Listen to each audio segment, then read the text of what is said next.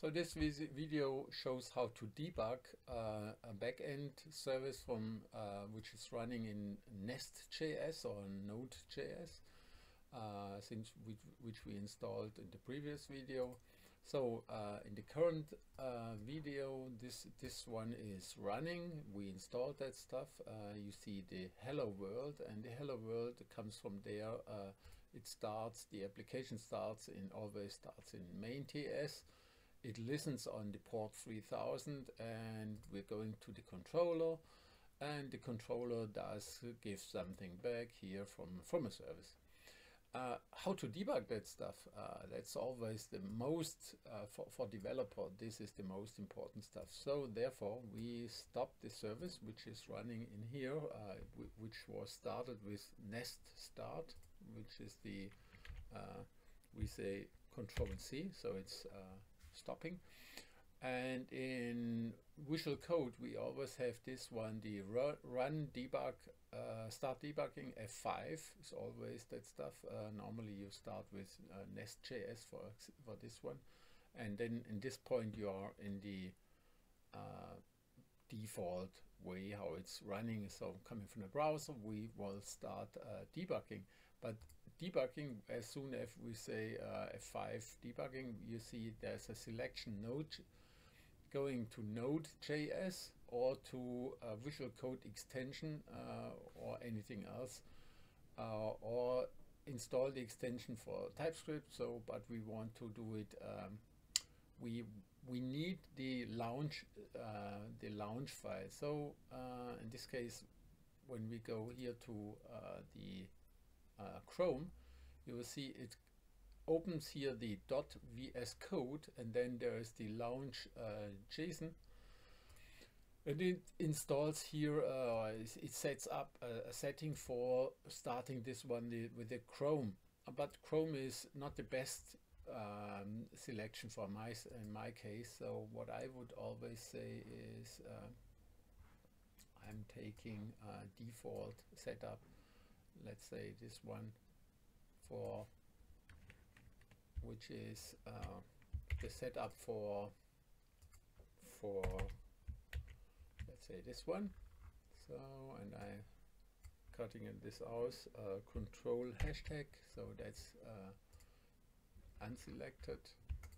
Now take this one. So you need this launch file.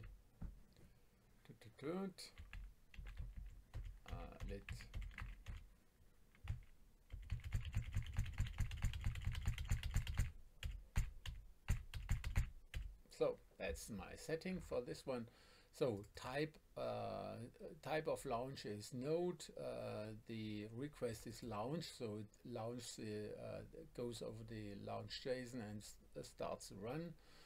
Debug nest, that's the label, how it's starting. Then there are a lot of runtime settings, and it will start that all that stuff. Okay, keep it cool. So you are able to set here a breakpoint to your application as soon as the application or the web request comes in, and you're also able to say here there's a breakpoint. And then you go here to run debug with F5. So as soon as you start that stuff, you see those breakpoints changing a little bit. And then as soon as you are in your application again, and when you start now when you refresh the web request, then the application should jump into that application. I have the problem because it's running on the second block. It's running 2 times. So in this case I had to start the service again, or the code again. So you do it either here in your in that block, you say okay, here start debug, or start debugging, or well, show the command, and there you see the debug, and so I had to start it again. Start debug, start debugging again. But but the easier way is you go to your terminal again, here in terminal, and there you say you want to nest run start also, or nest start is the best command. Let's say nest start, and then you see the it attaches the debugger.